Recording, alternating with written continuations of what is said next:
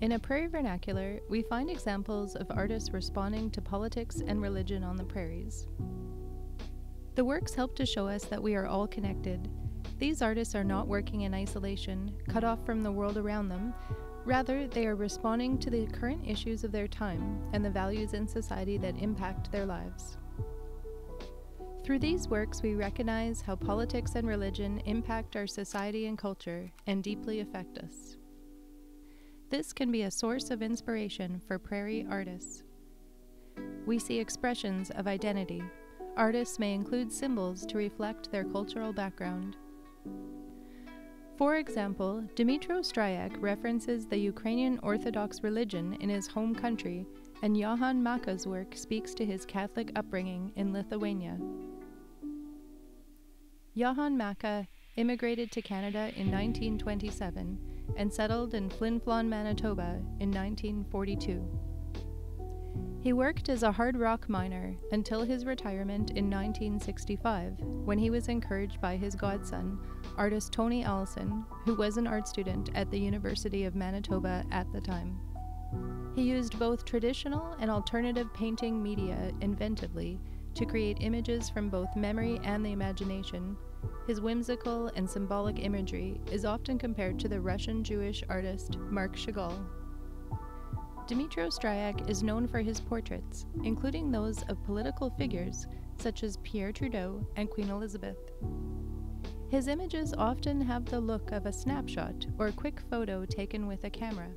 They are inspired by or come from mass media sources of photos, such as photos of famous people we might see nowadays on the internet, in magazines, or on TV. Dymtro Stryjek was born in Ukraine in 1899 and immigrated to Canada in 1923, eventually settling near Hafford, Saskatchewan. He worked for the Canadian National Railway for 38 years and made small works of art with ink and pencil. Upon retirement, he began painting prolifically with brilliant colored paints. His whimsical inventiveness and intuitive awareness of color and composition attracted the attention of many curators and historians.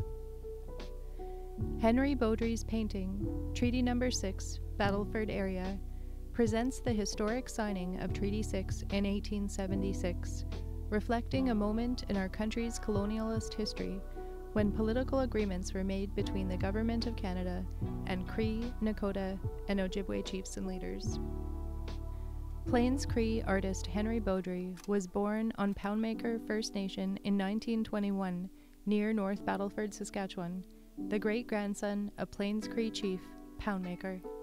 After attending residential school in Delmas, Saskatchewan, he joined the Canadian Army in 1941, was wounded and captured in 1944, and remained a prisoner of war until liberation in 1945.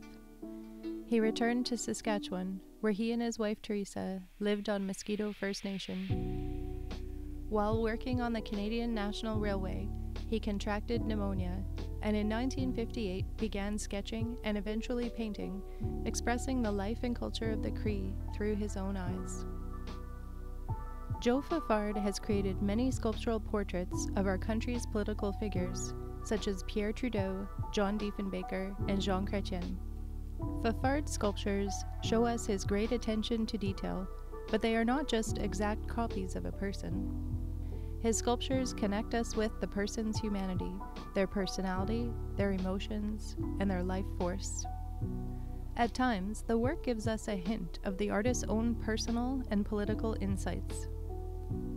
The sculptures of domesticated farm animals or portraits of town locals, historic and contemporary artists or political figures, serve as metaphors, social and political statements, and objects of humor, which have all been characterized by his connection to his rural Saskatchewan roots, his reverence for art history, and his inquiry into form.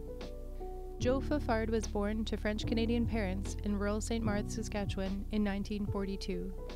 Joe studied fine arts at the University of Manitoba in Winnipeg and in Pennsylvania. He taught sculpture and pottery at the University of Saskatchewan from 1968 to 1974, when he settled in Penn, Saskatchewan to work as a full-time sculptor. In 1985, he opened the bronze foundry, Julien Atelier, in Pence. Jerry Kaiser's paintings of contemporary scenes of Moose Jaw are political in their social commentary regarding consumer waste, environmental responsibility, and social welfare. Always interested in woodworking, during an adult education night class in 1973, he began making furniture, continuing until his house was full, at which point he turned to art. His work tends to address difficult and controversial issues, sometimes with a touch of cynical humor, which opens up dialogue to many harsh realities. Learn more about the other themes in the exhibition and the rest of the AGSM Art Connects video series, which brings you up close and personal to works of art as you meet artists from the prairies.